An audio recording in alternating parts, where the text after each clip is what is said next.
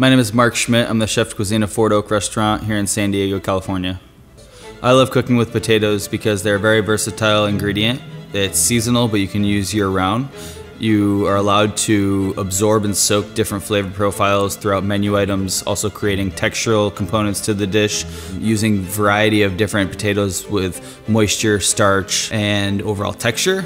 Another reason why we chose to highlight potatoes is because they're so versatile. It holds up really well with to-go food. You're definitely able to create comfort or also have a little bit of a technique to it. Kind of finding that balance between fine dining and casual flair. Potatoes bridge those two together. This dish is popiette of crusted potato, black bass, with braised leek and beurre rouge sauce. Potato is utilized in this dish a few different applications. The first one is taking a russet potato, peeling, then thinly slicing on a mandolin, followed by blanching in 275-degree canola oil, allowing the potato to lightly cook for about 10 to 15 seconds. From there, then you're going to shingle the potato and place the seasoned black bass in between the potato and then wrapped all the way throughout. This dish is something that kind of hits home to me because working in New York with Le Cirque Restaurant, this is a signature dish that is on the menu with Daniel Boulud from long time ago, but still is on the menu. It's so simple, elegant, but also creates a lot of technique. Although this is not a traditional takeout dish, guests are still looking for a more refined option. I wanted to showcase that option for the guest. This dish is a breakfast sausage and hash brown quiche. So to make this dish, you take eggs, a little bit of Gruyere cheese, grated, whole milk, hash browns that have been torn by hand, chopped up green onion, and then breakfast sausage. I chose to tear the hash browns by hand to create a texture difference in with the sausage and the egg itself. After baking in 350-degree oven, pull it out, let it rest. The potatoes really hold up well in this dish because they soak up a lot of flavor and they create a lot of moisture inside of the dish as it's baking. This dish is a beef fat twice baked potato, spinach, caramelized shallot, feta cheese, green onion, and roasted corn. We use the potato skin and a russet potato.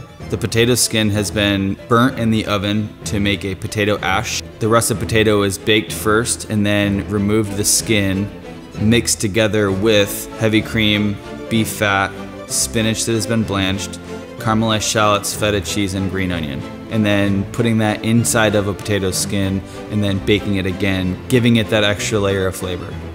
So this is a great dish for takeout simply because it holds its temperature really well.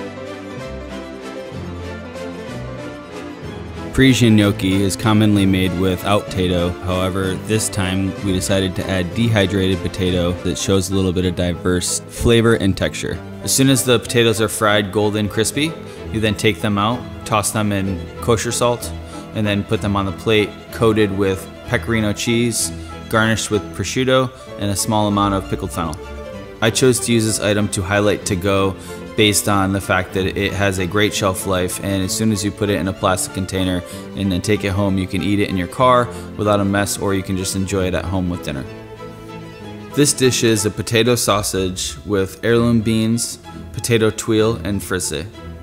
The way that this dish came together was utilizing a raw russet potato and blending that with pork shoulder and pork fat pack, onion, granulated garlic, fresh garlic, and salt. From there, it then goes into a sausage press. We use hog casings because that is the perfect size that I like to use for grilling or searing. Another potato application in this dish is doing a potato tuile. All we did with that was take a dehydrated hash brown potato and blend it with Parmesan cheese, make a small pile onto a silk pat, and then baked until golden brown. I love this dish for takeout because a simple sausage and bean dish can be eaten warm, cold, or in between, and is a more refined take on a classic dish.